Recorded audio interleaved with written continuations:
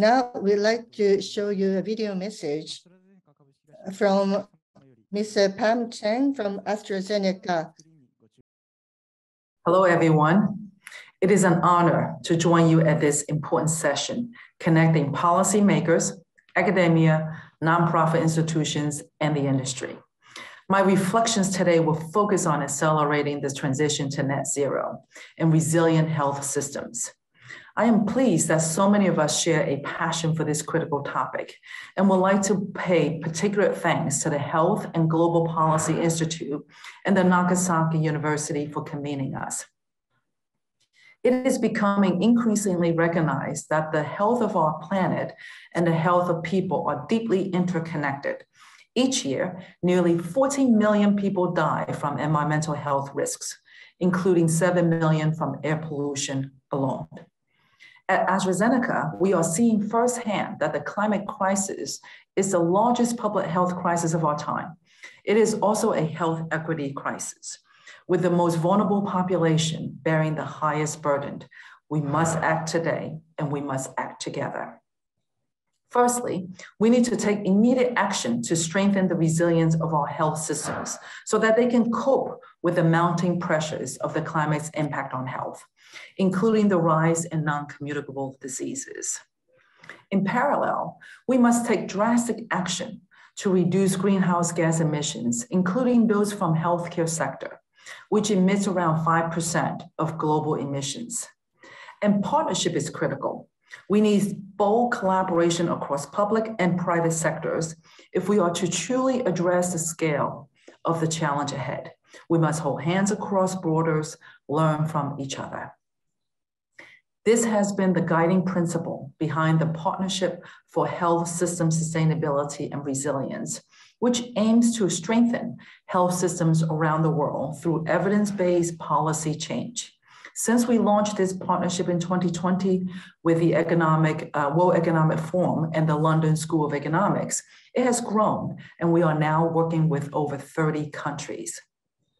I'm very pleased to say that Japan is leading the way here, with its policy conclusions closely aligned with the recommendations of the G7 Global Health Task Force. It has been an honor to partner with preeminent researchers, including Professor Masahiro and Hashizume, to support resilience of the Japanese health systems. Although we started this work during the COVID-19 pandemic, the solutions we aim to advance will strengthen health systems in the face of other public health crises, such as climate change. And while we know that climate is impacting our health, our sector is also impacting the climate. That's why accelerating net zero healthcare is so critical. Through our Ambition Zero Carbon program, we are driving deep decarbonization across our operations and value chain. We were one of the first 7 companies globally to have our targets verified by the gold standard, SBTi. I am proud that we are on track to reduce emissions from our global sites and fleet by 98% by 2026. We are also focused on halving our total emissions across our value chain by 2030 and becoming net zero by 2045. As part of our global commitment, AstraZeneca Japan has taken bold strides, including leveraging the latest digital innovations. A shining example is how we have converted paper leaflets inside our medicines to e-leaflets for all of our products. For AstraZeneca, it reduced costs, simplifies operations, and saves 180 tons of waste and 30 million sheets of paper every year. This is the equivalent of 4,500 trees. This move to align to the Japanese government's regulation change to switch from paper insert to digital first. We are truly impressed by Japan leading the way here and are using this as a best practice in other key markets. In addition, through our leadership of the Sustainable Market Initiative Health System Task Force, convened by AstraZeneca's CEO, Pascal Soriot, and initially launched by His Majesty King Charles III, we are convening global healthcare companies and major players like the WHO to work together to accelerate the transition to net zero health systems.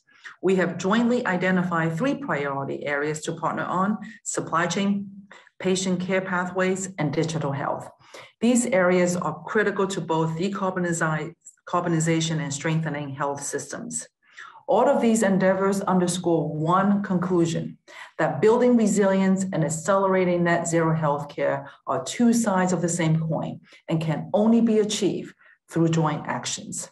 We are grateful to our government, academic, NGOs, and private sector partners for their vital collaboration. And I'm hopeful that our concerted and collaborative efforts and a large dose of optimism, we can build a bright and healthy future.